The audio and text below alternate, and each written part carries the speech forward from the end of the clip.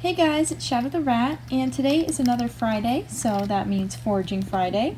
And today's foraging toy that I'm going to be focusing on is a foraging ball, as you can see here, or a mouse, as you can see here. It's pretty much the exact same thing. Anyways, these are really nice because they're super simple. All you have to do is fill them up with some treats, and the rats roll them around, and it comes out the hole. As you can see here, this is one that I got that is actually meant for cats, but it works perfectly for rats. You just put in a few treats, you can put them in through the hole, and then afterwards the rat has to roll it around like Bean is doing over here in order to get the treats out. Now the nice thing about these balls is they have a few different settings. I currently have it on the most open setting.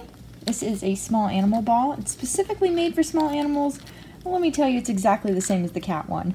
Anyways, you can see it has a pretty large opening, and you can actually make it smaller if you want to make it harder for the rats. There's Bean trying out the other one. But anyways, you can make this smaller if you want to make it a little harder, or you can put larger treats in there. Initially when I got it, I thought the carrots were holes, so I was a little disappointed. But now that I have it, I can see why they don't have a ton of holes all over, because that would make it really easy for the rats. They really enjoy getting out of these little holes. You can see this one here actually has 3 different holes. There's one here, there's one here, and there's one here. And I put some Gerber puffs inside. Now, back when I had my rat Espresso, she would use her little arms to get it out, and none of these guys seem to understand that. They just kind of toss it around or use their mouths to kind of manipulate it out.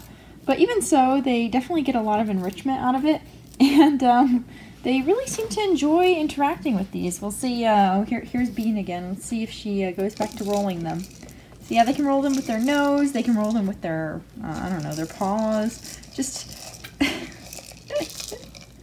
yeah, so they have to roll it like that to get it out. And of course, the larger treats are harder to get out. And the cat toy in particular has a little spiral thing inside, which means that they have to roll it. Coconut's trying to steal my ball. Coconut, that is not for you to steal. As you can see, Bean is Bean is more than willing to push it around in order to get some treats out. This one has the same function, like I mentioned, and I think Bean was pushing it around earlier. This one here is what Coconut favors because she thinks it's easier, but personally I don't think so, considering that she keeps not using her arms. But yeah, these are very fun treat toys, and they're just, in general, you know, pretty awesome because there's so many different choices online. You can get ones for dogs, cats. Like I mentioned, this is a cat one, but it works perfectly for small animals. This one is technically meant for small animals, but it would work fine with a cat. This one's meant for cats, and it works fine with small animals. And I've seen a bunch of dog ones out there, and even parrot ones out there that would work perfectly fine. They're very durable, and they're just really nice because they give the rat something simple, but you can also make it a little bit harder with these smaller holes. So yeah, that's pretty much it. You can easily make a DIY version as well, of course, so there's a lot of options. And Bean's taking away my carrot one.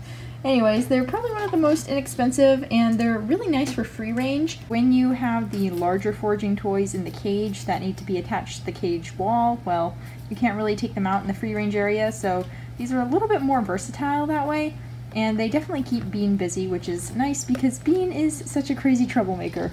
But all of the rats in general like them as well. So yeah, that's pretty much all I wanted to talk about here.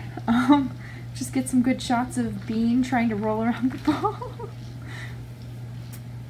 He's like, where are my treats? Where are my freaking treats? I need my treats. Give me my treats. And they're also really good for teaching your rat to roll a ball if you want. Anyways, that's it. I'm going to go ahead and end this video here.